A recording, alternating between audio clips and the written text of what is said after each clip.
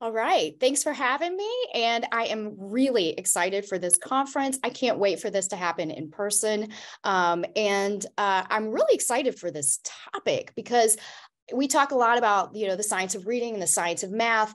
And even sometimes like in Facebook groups and such, there's not a lot of science in the discussions.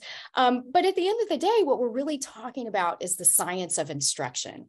And we can do that regardless of what core programs we might be using. If we can understand the science of instruction, then as teachers, as leaders, it's low-hanging fruit to get better results for kids in math.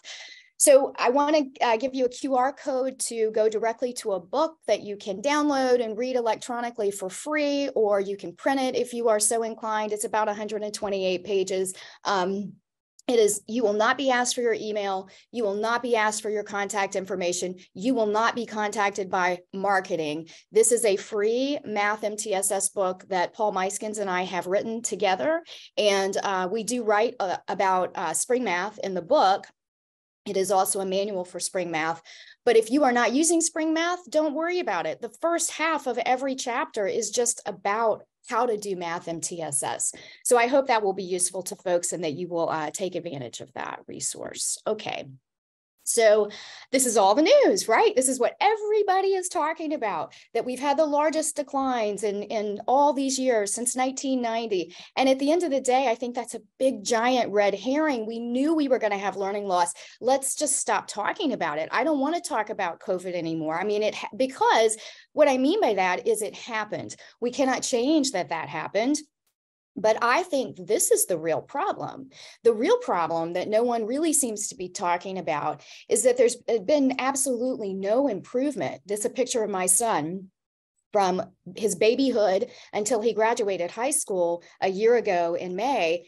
And performance on the NAEP for the average fourth grade kid was absolutely flat. There was no improvement from, that is a 20-year interval, basically.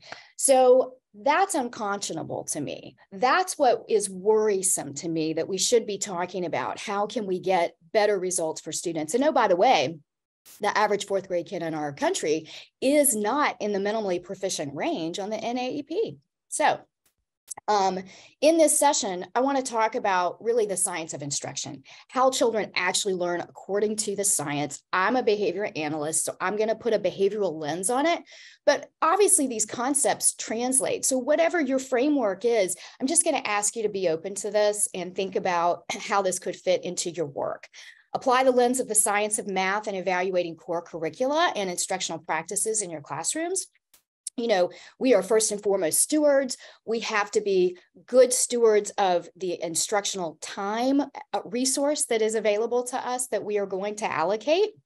And that means we have to pay attention to effect and cost so we can make wise decisions and get better results for students. And then finally, I hope you will take away some ideas to update and supplement your practices to align with the science of math so that you can get better learning gains. Obviously, we are talking about the science of math, so the science matters. And I want to encourage you to go to these sites to get more information. I know you have these slides, so you should be able to click on each of these links. My absolute favorite is going to be the National Center on Intensive Intervention and their tools chart. I understand the desire to crowdsource ideas sometimes.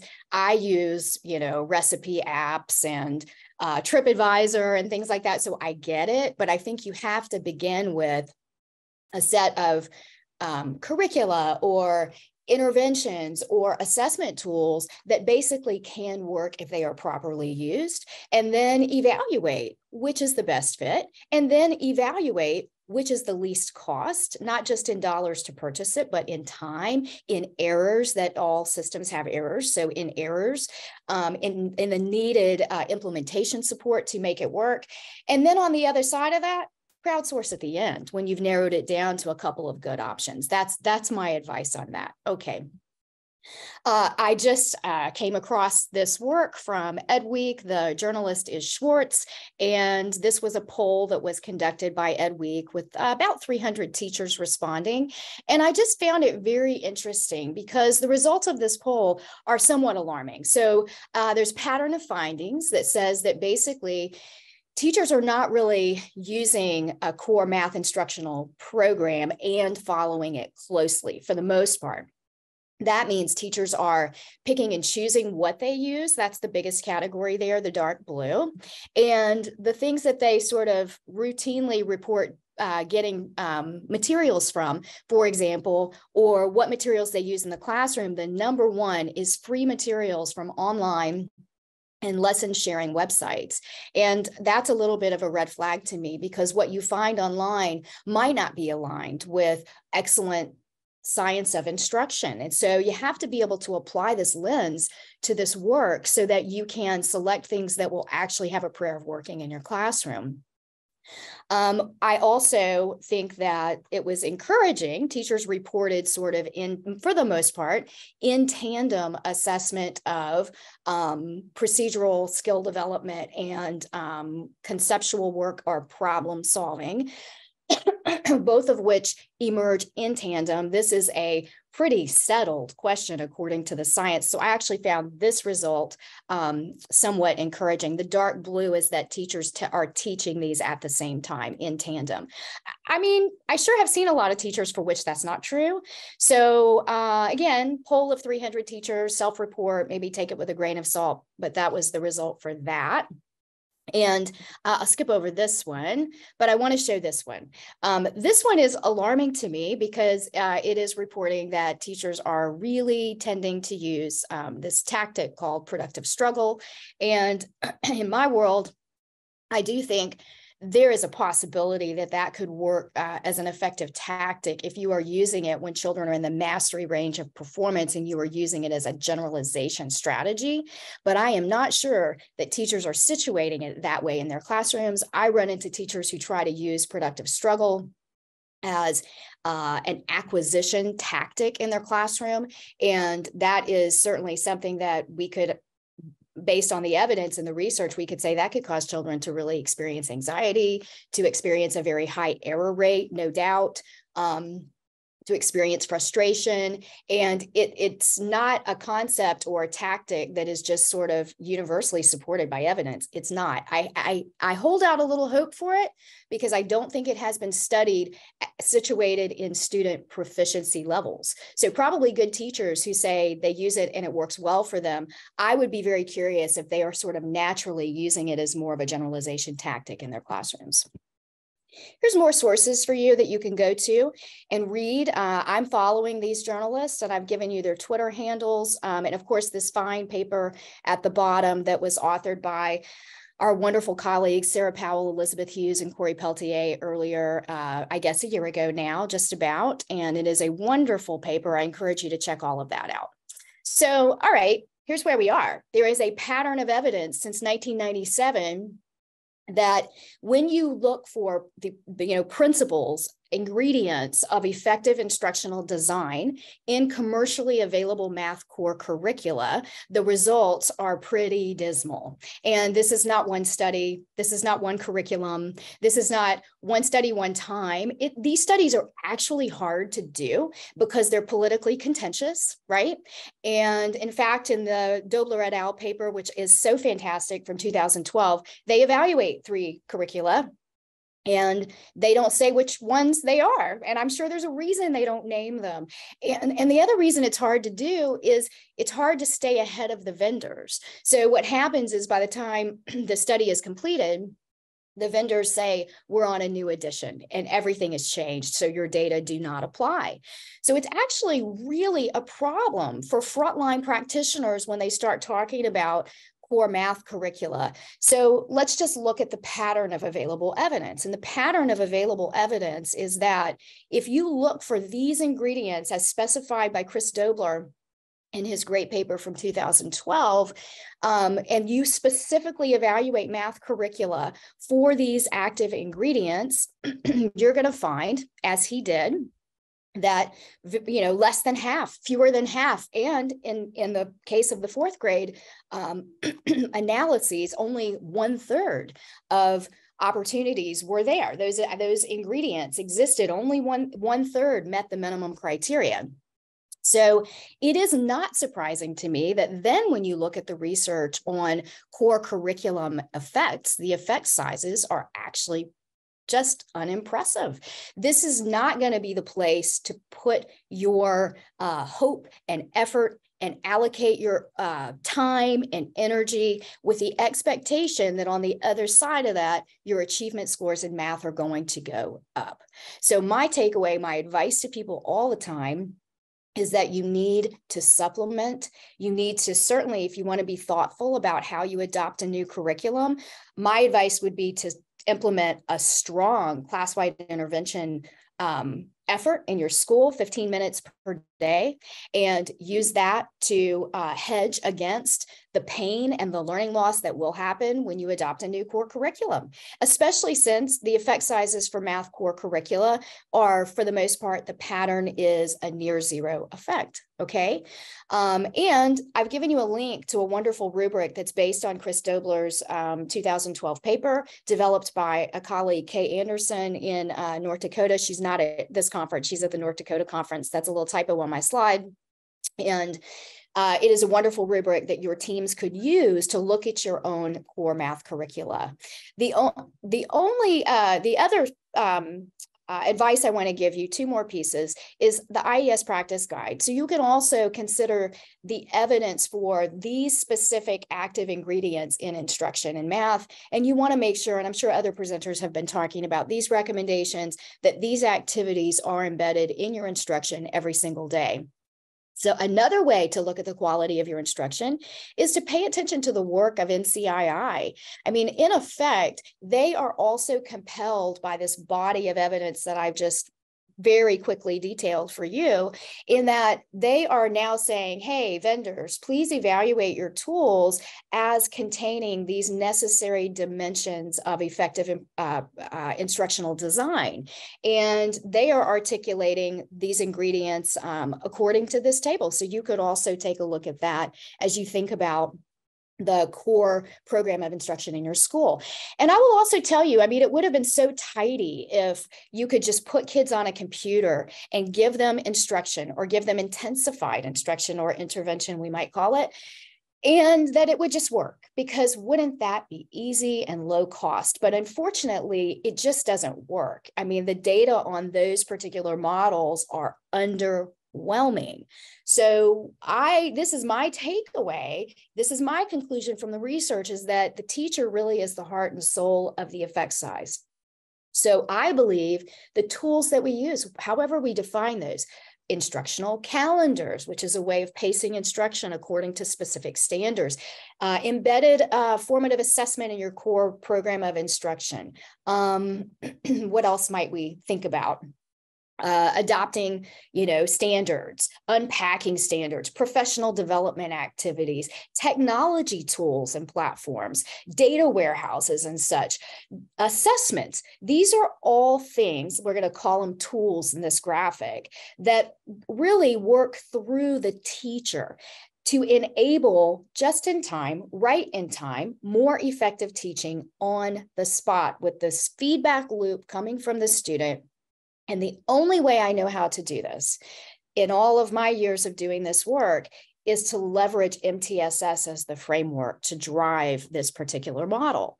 So I think about how does learning happen, obviously from the behavioral science perspective. And I know others who have presented maybe are sort of bring a slightly different lens to it. That's okay. This should translate for you.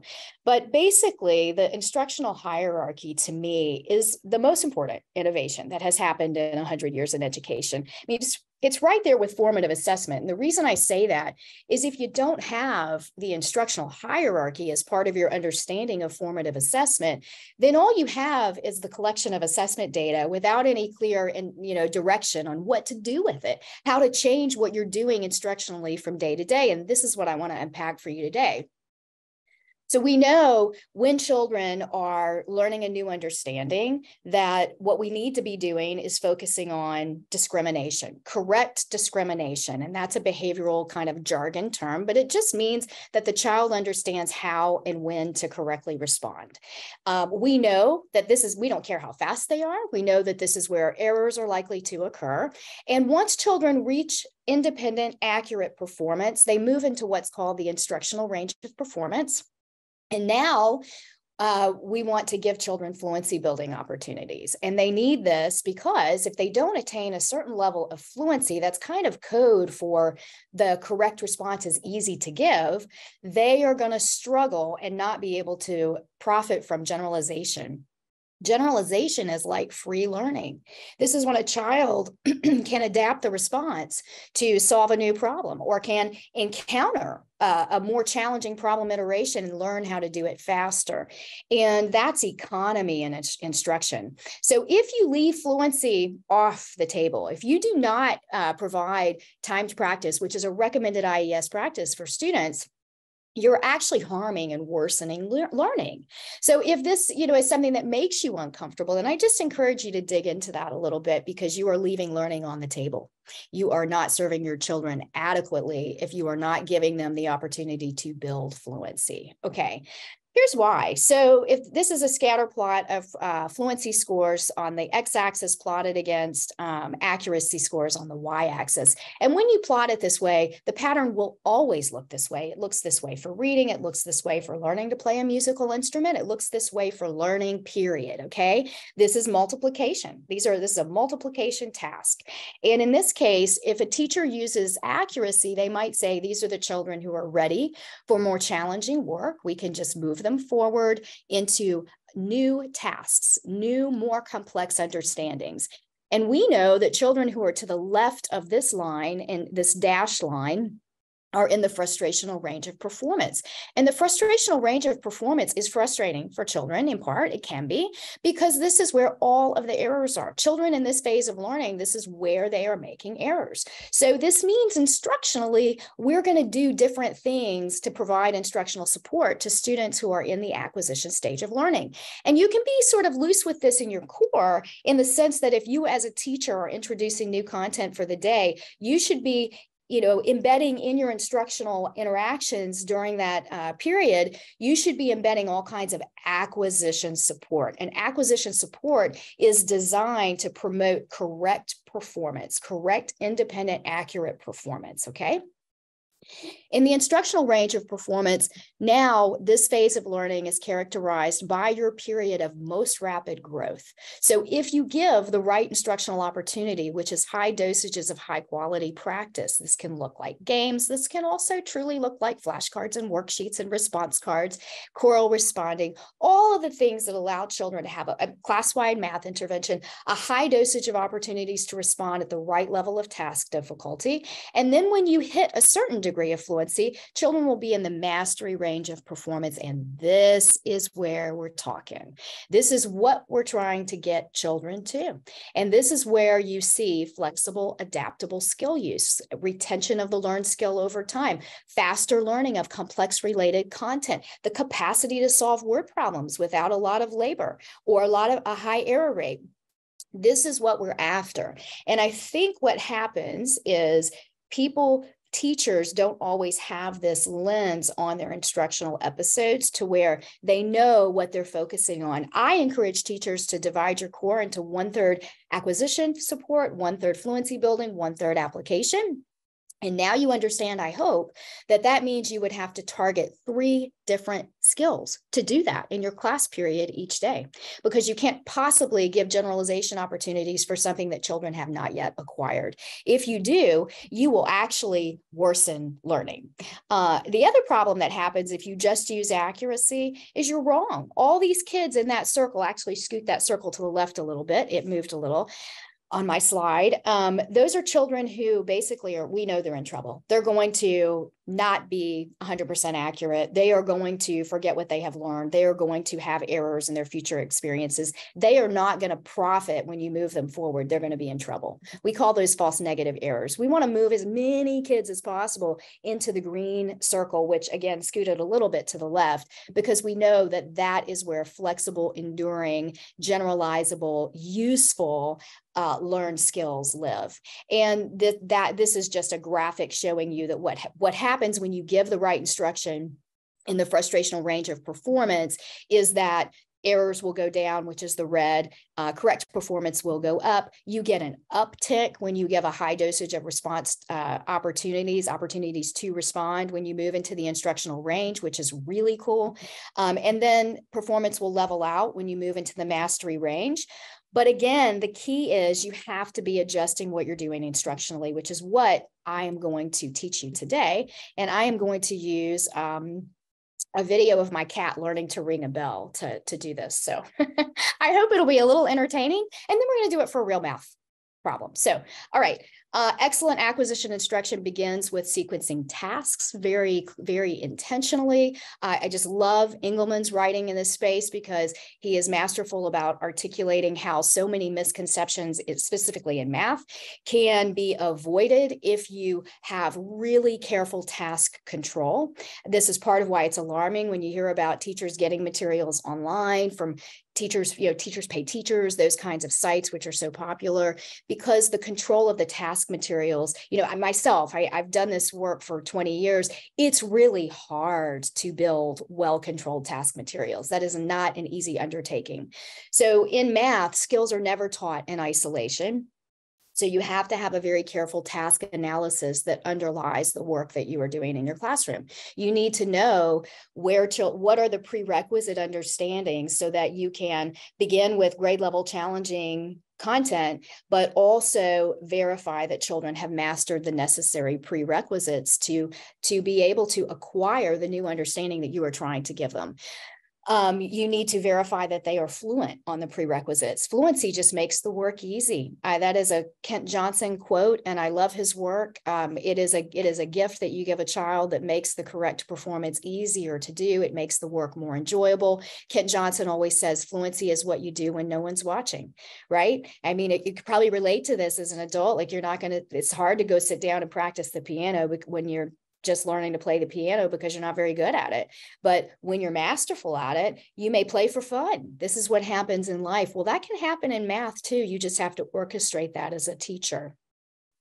Using, of course, an instructional calendar to map essential skills for the year. Note when each skill is expected to be mastered and make sure you are checking for that mastery. I have instructional calendars for grades K through 8 that I use and we make available in our support portal. But basically, you got to have a great task analysis. And just as a concrete model of what I mean by that, although I bet a lot of you are following that no problem, is you begin with what is the goal skill? What is it that I am teaching today that children need to understand how to do? This is, by the way, exactly how we would build an intervention, an intensified instructional episode for kids who are needing a tier 2 or tier 3 intervention. Start with the goal skill. If they are at mastery, you're good. If they are in the instructional range, then you would give them a fluency building intervention for the goal skill.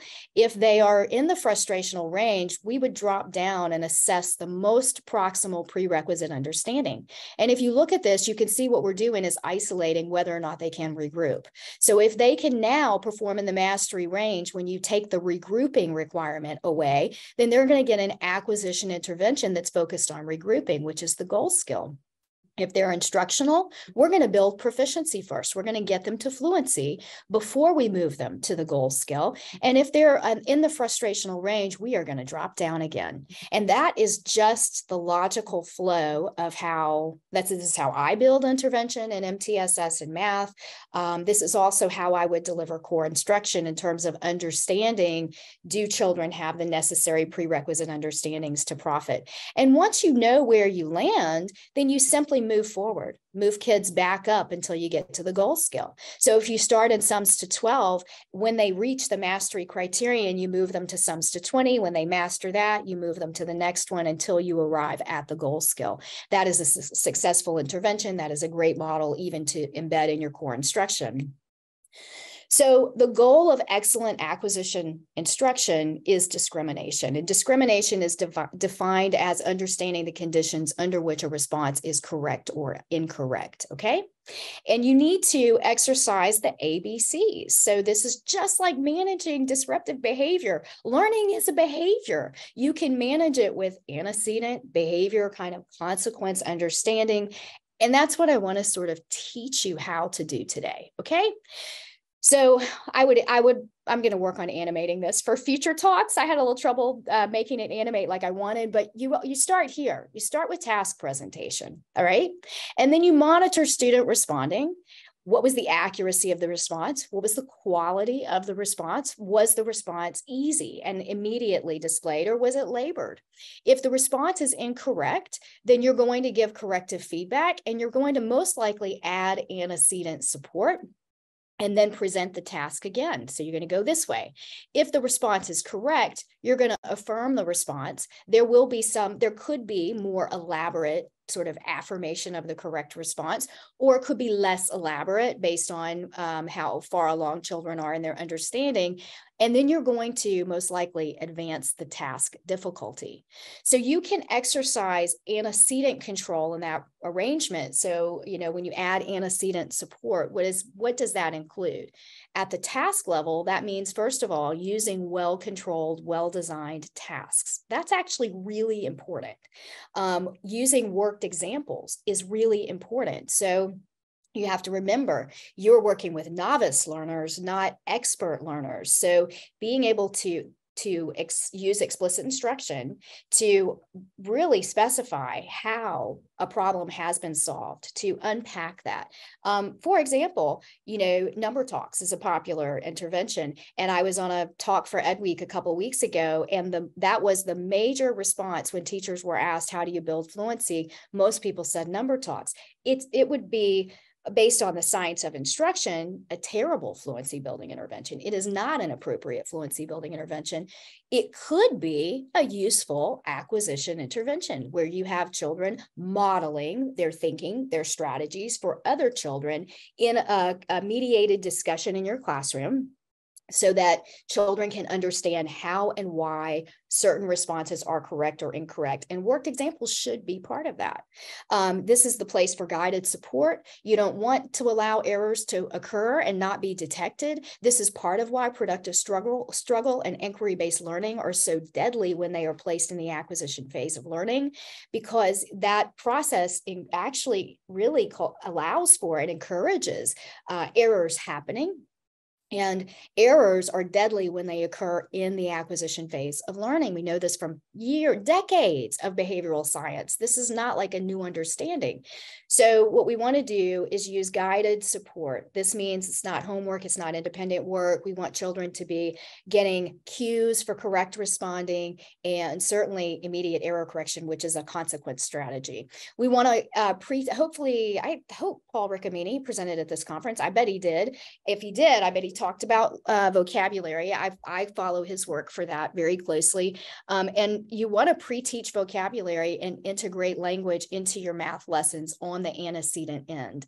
Then in the behavior category, management of student responding. What is that? Well, it's hands-on until you get instructional level performance. In the acquisition phase of learning, the most important dimension of managing student responding is that an adult has to be engaged. You're watching that, okay? I'm sorry, can we take a quick pause? We had something come in the chat as you talk about instructional and intervention tactics. We did have a question in the chat from someone who works at a virtual school. Are there any free high quality instruction or intervention materials? Teachers create their own things, use teachers pay teachers. Our interventionists don't have anything. If you have any suggestions for that, I can pop the links in the chat. No, I mean, honestly, to be honest, I am very aware that there are no free materials. So even meaning if you can get them or download them for free, they are not free. Okay. So whatever that tactic is, you need to be evaluating in terms of, do you have the necessary materials and skills to pull it off? Do you require professional development support in your classroom to do it? What is the amount of instructional time that is going to require? Like one of the pieces of advice that I occasionally used to see, I think I've probably responded enough that maybe people are not saying it as much, but like the same idea comes up when people on the Science and Math Facebook page tell people to go build their own math assessments, as if that's an easy, quick, free undertaking that's going to result in high quality data points to allow us to make good decisions. That process is not. I mean, having built math assessments most of my career, both times I built a probe generator, it took over 3 years. We generated and tested over 50,000 problems. We ran a program of research to validate these materials. So free is never free. And I would just encourage you to, if you are looking at things that you don't actually have to pay money to use, also ask, how much time does it take? What is the effect size? And what I'm going to tell you to do, honestly, is go to the tools chart at the National Center for Intensive Intervention. You know, not every tool is a good fit for your world or your classroom or your needs, but I believe that's a good place to start. And you can get cost information. You can also get, most importantly, the effect sizes for those particular materials and tactics. So that's my advice about that. Okay. Right. Thank you. Okay. All right. So hands-on is the key to building correct responding and a gradual release of support. You definitely want children thinking aloud, meaning they are talking out loud, saying what they are thinking when they are solving math problems. All right. I'll go here. In terms of the consequence category, this is where corrective feedback lives. So your initial dosage of corrective feedback should be immediate and dense. The goal is to catch all errors when you are in the acquisition stage of learning. When you move into, your feedback is going to be more elaborate. You're going to represent the task, just like I showed you in that graphic. You're probably going to add some antecedent support when you do. And feedback is more efficient and can even be delayed when you move into fluency building. All right, so I'm going to give you an example of training my cat to ring a bell. And I love this example. I'm very proud of my boy. I use this example because a lot of people think you can't train a cat. And I don't want to say it was easy to do, but I got an empty nest this year and it took like thousands of trials, but we did it. All right, so let me show you this little video of what he can do. Okay, Hank, ring the bell. Ring it. I'm so proud of him. All right. Why do we teach him to do that? Well, okay, these are the laws of behavior. This is the laws that whatever you're going to teach. Here's an example with a cat. I'm going to give you an example in math, and hopefully this is going to land with you. So we chose ringing a bell because he's a natural tapper. If we had tried to teach him how to speak and actually say food, we probably would have failed at that, right? Because it's not even in his repertoire at all. That's a law of behavior change. Choose something that they can do. So with little kids, you might be choosing to point or whatever before and corally respond before you teach them to write answers, as just an example. So he's a natural tapper. We capitalized on that. The goal of training was to teach him to ring a bell or tap a bell specifically when his food was available.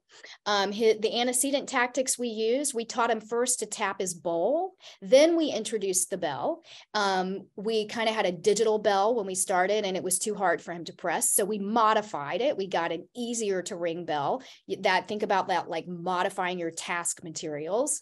And the management of his behavior. He gave us a lot of response variation. He rubbed our legs, he meowed, he tapped his bowl, he tapped the side of the bell. And then I got to tell you, the thing that got him over the hump, which is amazing to me, was that 3-step prompt. So model it, then take his little paw and press the bell, and then say, great job, and give him the food. I think he cared about the food more than the praise. So what were the consequences? food. But I also like to think he had a little self-pride. And first we have another cat, his sister, both all rescues, and a dog, and nobody got to eat until Hank rang the bell. So that was probably useful for his community. He's a big leader in his community now. He loves to ring his bell.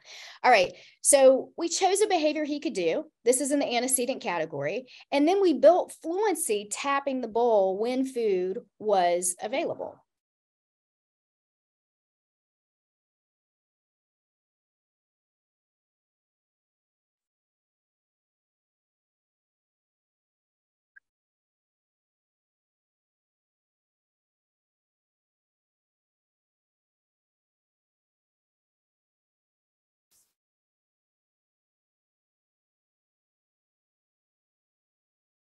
Hey, tap it again. Tap your bowl. Okay, so he taps the bowl, we give him the food.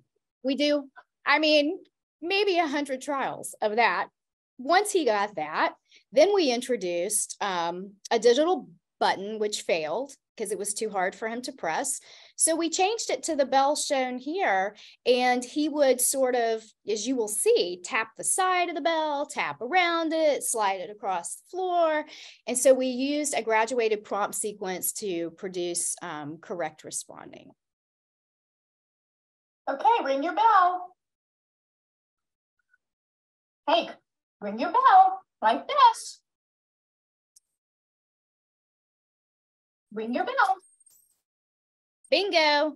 All right. So, I mean, I've seen modeling sort of denigrated on Twitter in the last month, and I'm thinking modeling can be very powerful. Don't leave it on the table. It's an antecedent tactic that you can use to encourage correct responding.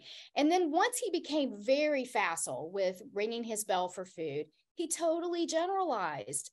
He now uses tapping to communicate his desire for all kinds of things. As a specific example, we have a baby gate. We don't let our dog out of the kitchen because she's 100 years old and she TTs all over the house. So she's gated in the kitchen, but he doesn't always like to jump over the gate. You know, he loves food so much. He's kind of a heavy cat. So we have to be careful with that. So anyway, he will tap the gate now for us to open the gate so he doesn't have to jump over. And of course, he has us very well trained because we do that for him. But that's a form of generalization. He's using tapping for other things.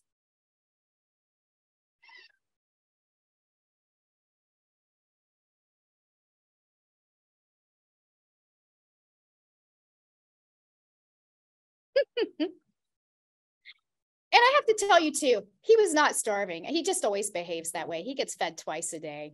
He's just very dramatic. Okay, so now this all applies when you teach kids how to do math. It's the same science. So in terms of accuracy, that's just what it sounds like. Is the response correct? What about the quality of the child's response? Is it a complete response? Can the child articulate his or her thinking? Are they able to explain the math strategy that they used and using vocabulary that's appropriate to their math development? If not, you can model that. That would be antecedent support that you would embed and actually would occur probably following their response in the consequence category. So you can pre-teach it, and then you can also correct for it on the back end.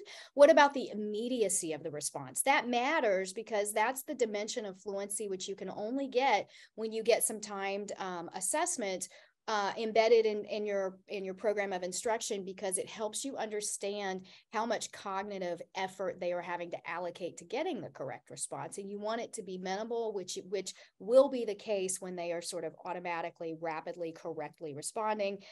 In other words, when they become fluent. Okay, so these are things you can do on the antecedent side, and I'm going to give you some clear examples of those in math. So you can demonstrate the solution on a number line. We're going to work with an example of multi-digit multiplication.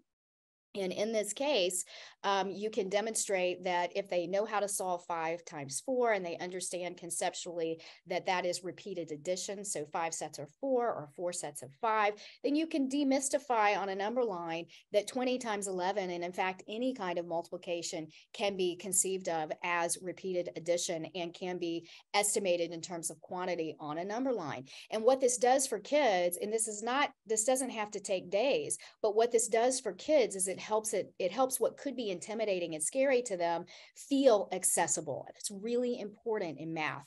If you know how to do 5 times 4, let me show you what 20 times 11 is, and that you will know how to do this. It's not that hard. Then explicitly proof the algorithm. So it's interesting that people are often afraid to teach the algorithm. Teaching the algorithm is a really important part of acquisition core instruction. It is an antecedent tactic that should begin from day one, and you can interleave this work with specific strategies to cultivate conceptual understanding, but you certainly cannot exclude this and only focus on conceptual understanding. Again, that is really settled science that you have to interleave both, including explicit instruction for place value understanding using expanded notation. That's the name of the game here. That's what this skill is really about. So you can give children practice in the context of the operation, working with place value. You can give explicit instruction for what we think of typically as conceptual understanding. So adults would solve this first problem as 91 times 5. They would convert that immediately. If you were having to do this on the spot, you would do 90 times 5 plus 5. That's what you would do. So you can systematically teach and practice this on the antecedent side with children so that you can enable some of these tactics for making challenging work easier. I think that is enormously important. I do that for every skill, 145 skills from kindergarten to grade 8. And we also always present opportunities to solve for unknowns. So these are more examples of using place value, explicit instruction to teach sort of making challenging content easier to solve in the context of this multiplication operation. You can also deliberately cultivate understanding of conceptual understanding using the dimensions or ingredients of explicit instruction. So children should be able to articulate before you have ever taught them how to compute the actual product that 31 times 12 will be a greater quantity than 31 times 11. And they should even be able to articulate how much greater it will be. And if they can't, they need to practice that. That's how you are cultivating conceptual understanding of what they are doing. What do we mean, like on the antecedent side, when we say drop down to a smaller slice? Well, of content. Well, when you are teaching something, if your children are not acquiring the understanding, an antecedent strategy you can use to modify your task, which we did when we changed the digital bell to the ringing bell, you can take away pieces of the instruction to make it a little bit easier, get mastery on the lower level skill, and then jump right back into where you were. So for example, I gave you that graphic, the task analysis. One example would be to take away the regrouping. And then after you've gotten children very facile, fluent with that, then introduce problems that require regrouping. Teaching multiplying 1 digit by 2 digits before you teach 1 digit by 3 digit numbers is another concrete example of how you can drop down to a smaller slice. Now, you lose efficiency with that. So you don't have to slice everything. Like I sometimes see teachers do this and like they're only teaching like the +2s for like 2 weeks. Like you might not have to do that. They might be able to acquire the correct understanding in the context of a broader stimulus slice. That means content slice. And if so, you want to do that because it's more efficient and you can then get to more understanding on the other side because you're not wasting it by slicing too small. So you really need to pay attention to your slice. You might be slicing too small, but certainly if you are presenting a task and children are not correctly responding, a very reasonable tactic is to drop down a slice. Graduated prompt sequences. This is where we took, we did the model and then the guided practice and then gave the reward. So you can do that, of course, in math with counting, with selecting the correct quantity, with simplifying expressions. All math performances are amenable to this, where you can demonstrate the correct response. You can have them correct errors that they have made in a response. You can embed an error and then ask them to fix it and give sort of a gradual release of support from yourself as the adult to do that do that correct, for them to do that correct response. Backward chaining is another great example. I mean, I could do 8 hours on specific tactics you could put into your classroom and tell you how they work based on the science, but I don't have time to do all of that. So I'm just going to give you another example. I never see this used. I think this is a great tactic. I'll also mention all the prompt arrangements, constant time delay, for example, very powerful. In this particular tactic, it is an antecedent tactic, but what you're doing is modifying the task so that the child only has to give you the final response, which here is adding the product, the partial products to get the final product. And when they can successfully do that, then you take away the next intermediate step. And then finally, you're left with the entire step. And you could even eventually take away this cue and prompt. And when they can continue to correctly respond, the beauty of this tactic is often you can do this with errorless learning, which is a very powerful behavioral tactic. So there's that graphic. I'm going to show you in a reading example. You're already doing this. If you're a classroom teacher, you're already doing this in reading. You might not be doing this in math. So I want you to think about, and next week when we're in Pennsylvania, hopefully I will have a video for math that I can show, but I'm going to show you a reading example so you can see how the science is actually really embedded in the excellent reading instruction that this teacher is doing. Okay, this is a kid getting intervention. Amadi, today we're going to read this passage. I'm going to read it to you first, and will you follow along with me and just listen? The walk. Tommy and his dad went for a walk. They were in the woods. Okay, now I'm only reading part of it, and I want you to read what I just read. Start at the beginning and use your reading finger so I know where you are. Wait, Tommy and his dad went for a walk. They were in the woods. It was pretty that day. The sun was bright. The sun. And E at the end makes that O long. Long O. O. O. N. stones Good. Shown. shone bright. With the L-Y at the end. Brightly. I wish I could fly like that. Someday you may see, said his dad. Okay, so the main thing is I wanted you to see with a concrete example the ABCs that are happening there, just in the context of excellent instruction. So once a child has acquired the correct performance, then you move into fluency building instruction, and the antecedent behavior consequence tactics that you are using have to change. So for example, now you have to monitor time to performance, because we know when children are in the fluency range, they're probably 100% accurate.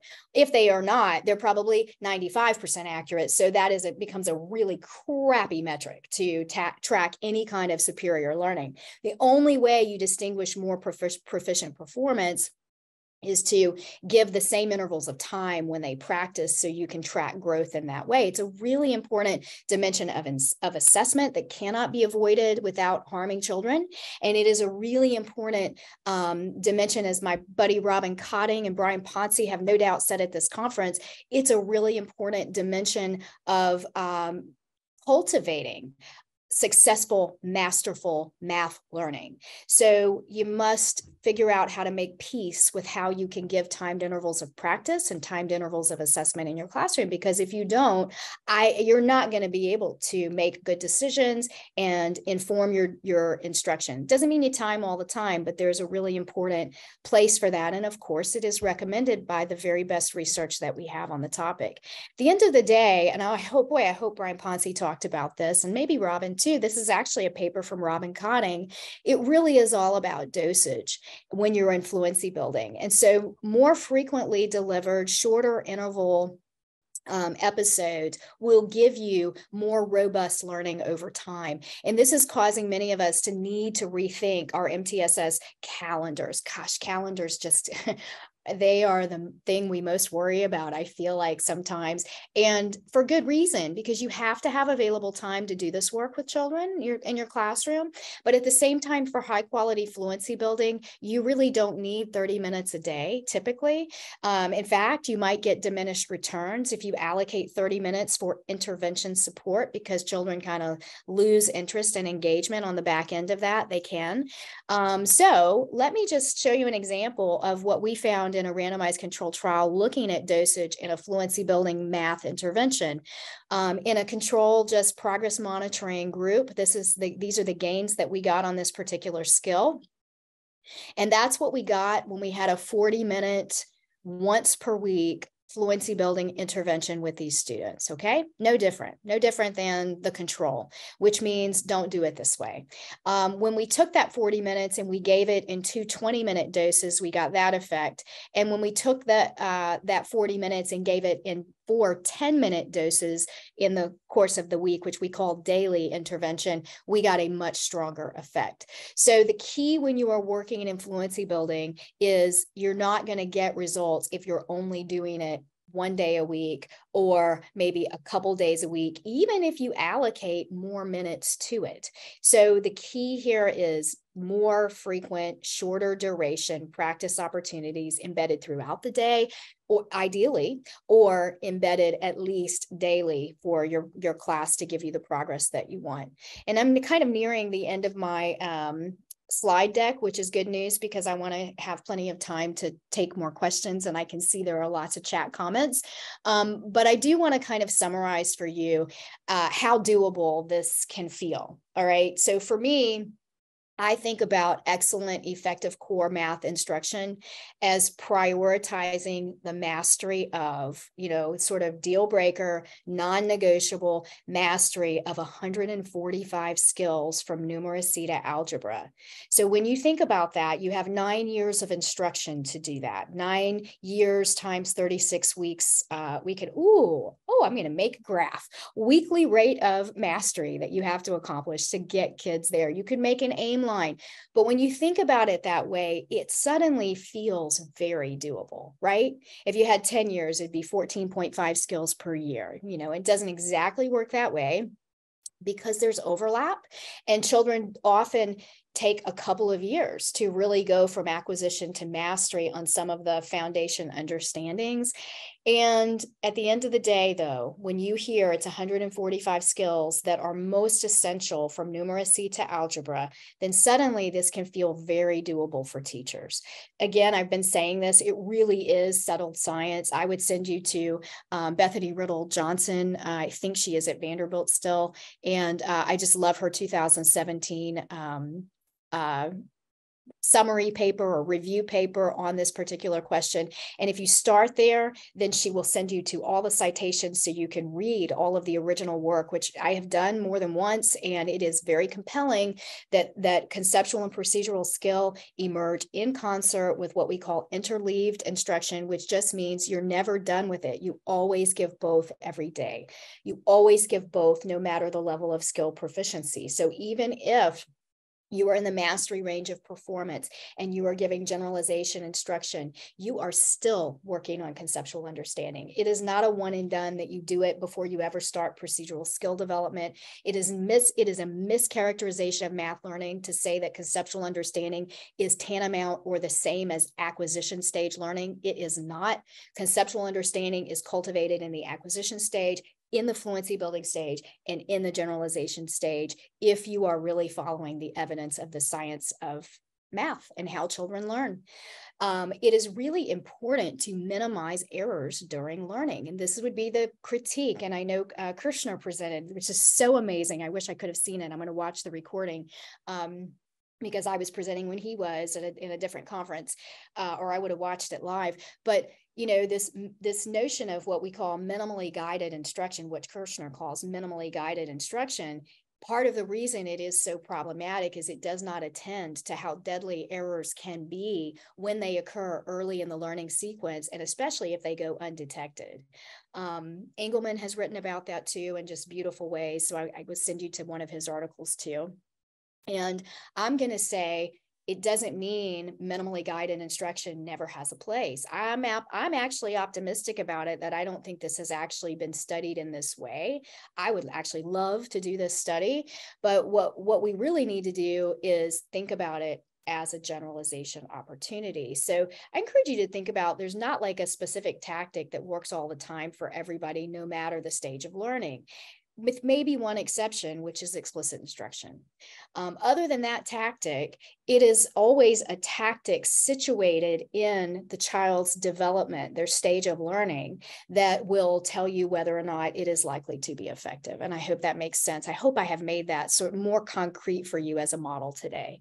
So for example, if you've got a child who needs fluency building, but you're giving them a ton of antecedent support for correct responding, you will actually worsen learning, because you will reduce the number of opportunities to practice or respond that they can get in their practice interval, because you are giving them so much unnecessary antecedent support, if that makes sense. Similarly, if you have a child who is in the acquisition stage of learning and you're giving them timed practice on that skill, you may be doing more harm than good. We would recommend that you not do that. In fact, in my work, if we detect in classified math intervention, for example, which is a fluency building intervention by design, if we detect that your median score is in the frustrational range of performance, we will enable an acquisition lesson with scripted activities to build conceptual understanding. That you would do it with your class first before you come back and attempt fluency building, because to do otherwise, to give kids fluency building intervention when they needed acquisition support, you will actually worsen learning. It is just a fact. It's the way it works. So I really love this notion of thinking about your core instruction as 1/3 acquisition support, 1/3 fluency building support, and 1/3 generalization. And I'll just make a pitch. I'll make a plea to you not to change the term or the language from fluency to automaticity, because you think maybe people will accept it better, because behavioral fluency dates back to B.F. Skinner. There is just decades of published research with all kinds of, from animals to humans and adult learning, child learning, that you are sort of saying doesn't matter when you just change the label. So when I talk about fluency, I unapologetically use the word fluency. And I think if people can understand, we're not always cultivating fluency, but when we are, let's call it fluency. It has a specific definition: accuracy plus speed, 1996, Carl Binder's great paper. That's the definition. There's a reason to cultivate that. And primarily that reason is when you get children to a certain level of fluency, which this is the birthplace for curriculum-based measurement. It did not come from cognitive science. It came from behavioral science. When you do that and you get children to certain predictable thresholds or cut scores of performance, then you are actually forecasting longer term retention, endurance, and application performances. So that is what, for me, it's all about when we talk about systematically building fluency. So please don't be shy about that. Just understand it has a place in core instruction. Explicit instruction minimizes and prevents anxiety systematically, and it benefits all learners, and it's very efficient. When children are asked to do something that they do not know how to do, they will feel anxious. I would feel anxious. So it's important that you think about especially if you're somebody who worries about timed assessment causing anxiety. You can't really feel that way on the one hand and then promote things like productive struggle and acquisition on the other hand, because I can make a pretty strong case that if you ask children to get in a group with their peers and wrestle with something they don't know how to do, they're probably going to get real quiet real fast if they don't understand the task. So they're not going to profit totally from that episode. They're going to get now at best a worked model from a student, which may or may not be correct. And the teacher is not really in the middle of that. And I believe the teacher should be mediating that in a better way. And I believe if you place that at the generalization stage of learning, then the learners can profit from that episode much better. So most teachers really just are not well supported to deliver evidence-based instruction. We already covered this, you're not going to be equipped with good core curricula. And sometimes our own philosophies can get in our way. So if you can approach things with an open mind, and I hope this has been helpful to you, that you've had a concrete model of how to use instructional science in your core instruction, that hopefully you've come away with some ideas that you can try. And if you're using great progress monitoring assessments in your classroom, you should be able to see the results of that effort, within a day or two. This is not something that takes 6 months to see progress. You should see progress from day to day. These are my takeaways. One more slide. Be clear in advance about what your expected outcome of instruction is. That means using instructional calendars, really articulating what am I going to work on this week. Be intentional both in your sequencing and where you place these particular skills during the course of the year, because some weeks are going to be less productive instructionally than other weeks in very predictable ways. Like Thanksgiving week is a terrible week to introduce your most important math learning for the fall semester, because half the class won't be there on Monday. So you can be thoughtful about that. You do not have to follow the sequence that is in your textbook. Again, remember, it's roughly a 0 effect size. So the textbook really just becomes one tool that you would choose from to teach particular lessons around what you're trying to establish that week. But as the teacher, you need to be the driver of that experience. And your district very likely has instructional calendars and pacing guides. If they don't, we have some on in our support portal that hopefully will be helpful to you. Teach the patterns and rules explicitly. Do not wait for children to discover how and why algorithms work, for example, or to discover how certain understandings are connected to past understandings. As the teacher, you should orchestrate and mediate those discoveries to make sure that they actually occur as planned for all learners. That's the key. The children who were going to get it anyway often thrive in discovery learning. But it wasn't because of the discovery learning. It's because they were sort of instruction proof. They were going to get it anyway. The children who weren't get really quiet. It goes undetected, and that instruction does not profit them. Do not rely on your textbooks to set the pace, to provide your practice opportunities and drive instruction. Again, it's a 0 effect size. And some of what's wrong with textbooks is they do not provide well-controlled task materials and adequate practice opportunities. Emphasize always this notion and skill of converting harder tasks to easier tasks from pre-K forward. We do this all the time. So teaching children to count up when they are solving a math sum in the early, baby grades, instead of counting both quantities separately to get the total. That's an example of making it easier to solve, or making a 5 from a quantity and adding 1. So there's all kinds of ways you can systematically do that from the baby grades all the way up. Emphasize tool skills. I love this from the Johnson and Street book. That's Kent Johnson and Libby Street. They just do wonderful work, and emphasizing that there really are certain understandings in math that open very broadly doors to the really important understandings. So, I'll give you a concrete example with little kids, like understanding that this is called a triangle is less valuable than being able to discriminate quantity by counting, to identify a quantity that is greater or less, or more or less, which is fine to say with little kids. But emphasizing certain tool skills, one of which is making challenging content into easier content. In other words, converting quantities. So like in our instructional protocols, we have about 550 in our particular work. We always, in 100% of these protocols for acquisition and fluency building, we give systematic practice and guided support to create equivalent quantities. And I can't emphasize that enough. That's really important. And of course, making the key discrimination really obvious and explicit for the learner. So I think this is great because we've got some time for questions. Yeah. We have a ton of questions popping in the chat, so we will get to as many as we can, and then our session closes at 10:45, right about 10:44, I will show the slide.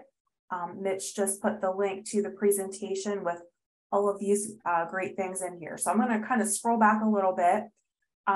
People were asking about the support portal. So that's available just through Spring Math if you're a Spring Math user, correct? Yeah. But I'll tell you what, like if you're listening in today and you want a particular instructional calendar, just shoot me an email and I will send it to you. Okay, excellent. Another question anonymously, what can you say when teachers, what should they do whenever the majority of their class is below benchmark? And you have to teach this number of standards to stay on with pacing directed by your administration. Does that rule of thirds still apply? What happens when they're not ready for generalization?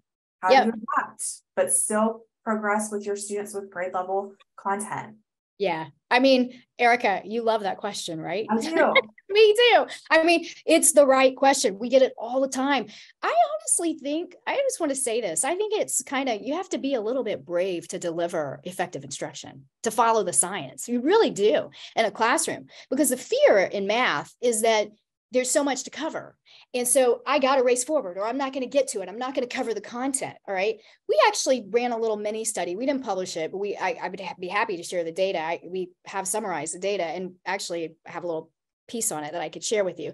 But we found, like, for example, when teachers feel that pressure and they make a decision to just go ahead and move on, whether children have reached mastery or not in an instructional sequence, like in class-wide intervention, their future probability of mastery plummets to 0 on subsequent skills, because math is relentlessly hierarchical. That's one finding. And then, of course, the impetus for this is that they'll be able to cover more content. And the actual data tell us they also they fail on that too. They're not able to cover more content because the children did not have the necessary prerequisite skills. And this is why I say it takes some bravery, because of course you feel that pressure. I've got to teach grade level content. I have limited time to get everybody to mastery on the grade level expected understandings. And at the end of the day, you have to be able to face yourself in that mirror, that very unforgiving mirror, and understand that just because you present it real fast in order and get it all out there does not mean you've done your job as a teacher at actually assisting the children to master the understandings. And the only way you can do that sometimes is to backfill the deficits or the gaps. And so what I'm going to tell you, when you have a scenario where most children are below benchmark, you must supplement with high quality class-wide math intervention. I have a model for that I use all over very successfully. We had a school in Arizona just that went from 17% proficient to 43% proficient on the year-end test this year alone, with 1 year of use of high quality, pretty well implemented class-wide math intervention. They did that at 3rd grade. So there's another model, the PALS model. That would be Lynn and Doug Fuchs, or Doug and Lynn Fuchs, I guess I should say, for the PALS model. And again, this is really an important and necessary dimension of MTSS, because when you have most children not at benchmark, you also can't identify who really needs intensified instruction in that context. So class-wide intervention is now a standard part, and should be a standard part, of most people's MTSS models. We consider it tier 1.5, and the research data we have is probably what I have studied the most. It's a wonderful framework to study all kinds of learning questions. So we just have years of studies, and we see all kinds of rapid, efficient closing of opportunity gaps. We take kids who happen to be on IEPs, who happen to get randomly assigned or on rosters in general ed that are randomly assigned to class-wide intervention, versus kids on IEPs who are on rosters that happen to get randomly assigned to business as usual control. The control group is about 43% proficient on the year-end test, and the kids on IEPs in the treatment group are, instead of 43%, are above 80% proficient on the year-end test from a randomized controlled trial. We can't find subgroups who do not benefit from class-wide intervention, and we study it. We look for them all the time. In fact, we are learning all kinds of things about dosage of class-wide intervention and understanding that even the better the dosage, the better the classification accuracy when you identify who needs tier 3 using class-wide intervention as your basis, which always outperforms the static screeners. We are seeing gains on high stakes tests really for, and you're not supposed to say that anymore, year-end tests, I guess, for just about every subgroup we can think to look at. It's a highly efficient process. And I just cannot encourage you enough that's a clear answer from the science for me, that if you've got most kids not at benchmark, you really need to supplement with class-wide intervention. Yeah, awesome. Thank you so much. All right, kind of next topic. Sometimes I get pushback from parents of students who maybe are high ability, high achieving. This individual teaches second grade and has a hard time allowing them to move on and work independently when they do make errors and things like regrouping. Any suggestions on how to explain that explicit instruction is beneficial for all students? Yeah, isn't that interesting? Like some kind of way, maybe it was the way it was labeled or some of the early scripting and direct instruction that caused it to just be such a PR nightmare. And I think it's really important for us as adults to just sort of be, be curious, be willing to use what works. And remember, explicit instruction does kind of have this sort of broadly misunderstood, it needs a PR makeover yet again, because I think people imagine it as being kind of heavy-handed and not leaving space for children to think and not sort of honoring that children are individual creatures. But explicit instruction in real classrooms, as you know, because you asked this question, is really not that way. Explicit instruction is this sort of orchestrated volleys of responding between the teacher and the learner using specific tools and tasks that really help children rapidly get to mastery. And as you said, if you have worries from parents who say, but my child is so talented, I want you to put them in more challenging content, that's easy to check, right? If that's true, certainly they could be accelerated. I've got a buddy in the school psych world who during COVID asked me to help her with her 2 children. And so I was sending them literally instructional protocols every week. She would send me their scores, then I would give them the next instructional protocol. Both of those children are now working well below grade level. They aced their school assessments every year now. They probably would have anyway. They've got great parents. I mean, just being honest, they're smart kids, good horsepower, all of that. But these would fit in that category. But again, that's something you verify, right? And I would say, like, what we encourage teachers to do is, first of all, class-wide intervention is where sometimes that worry comes up. Like, is this actually valuable to my high performing students? And the answer is yes, especially if they're not running out of practice problems. They are going to grow. So the key is just to make sure they have enough practice opportunities, and they also will experience growth. So it should be fairly rare that you have occasion where that 12 to 15 minutes of your day is not a good use of any student's time. Okay, because it's going to benefit the low performers, kids on IEPs, high performers. It benefits everybody. Again, we can't find a subgroup that does not benefit. So what I would say about that, though, is if you've just, in the rarest of ways, you've got a second grade kid who's working, heads and shoulders way ahead of the rest of your class, that you would say there's not even any social benefit to that child of being a partner in this class-wide math intervention, then you could always, but it should be rare, and parents never think it's rare. I'm a parent. I know it is a vulnerable place. We never think it's rare. We all think our child is truly different from everybody else. But at the end of the day, you could go and pull more challenging related practice materials and advanced understandings, and you could give the child that opportunity to practice when the rest of the class is doing class-wide intervention, for sure. All right, awesome. I think we have time for 1 or 2 more. A couple of folks have asked, is it okay if they email you directly to get the sequence of skills? For class, is it available online? somewhere, or could they email you for that? They're probably asking about what 145 skills, Yes. right? Yes. Okay. Yeah, that's online. So let me just show you, Okay. because let's see. Oh, wait. I don't know if I go away from that, it might mess things up. Let me just take you to it. The benefit of responding here. Okay, where am I going? This is the benefit of being virtual, right? I can just show you how to get to it. So if you go to my site is springmath.org, and then you scroll down to the bottom and you say resources right here, it's going to take you to FAQs, top item there. And if you scroll down a little bit, that's our screening skills. You're going to see view a list of tool skills assessed. Okay. And this is our 145 things that we target. And we connect these particular skills, you know, so it's not I just did a session yesterday on assessment and math. Oh, I'm doing that similar kind of session today. It's not 145 disparate, disconnected skills. They all kind of live in these threads of understanding. That's the way we think about it. And I'm going to be talking about that in the assessment session that I'm doing later today.